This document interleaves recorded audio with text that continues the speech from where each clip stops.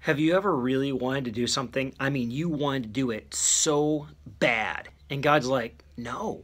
And you're like, well, I'm just going to try it. And maybe it'll work out. You ever tried that?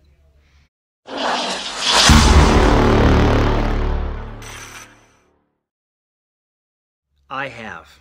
And I'm telling you something. It doesn't work. In chapter 24 of Numbers, Balaam, the prophet, finds out that whatever you try to do that God doesn't want you to do is a waste of time and effort, and everyone leaves angry. He wanted Balak's money. The king of Moab was going to give him money to curse Israel. And so he's like, well, I can't go. Well, can I go? And then God says, fine, go. But he tries 4 times, and they offer 21 animals, rams, and goats, and every time he tries to curse Israel, the words won't come out. He can't do it. He tries to curse Israel, and everything comes out as a blessing.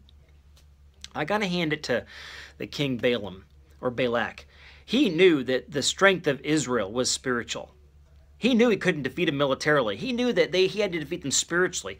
We forget that as believers. We think that our strength is in our mind or our money or, our experience. It's all in Christ. It's on our walk with Him, our spiritual experience. But if we're on the wrong path, it ends up so badly. They're both angry.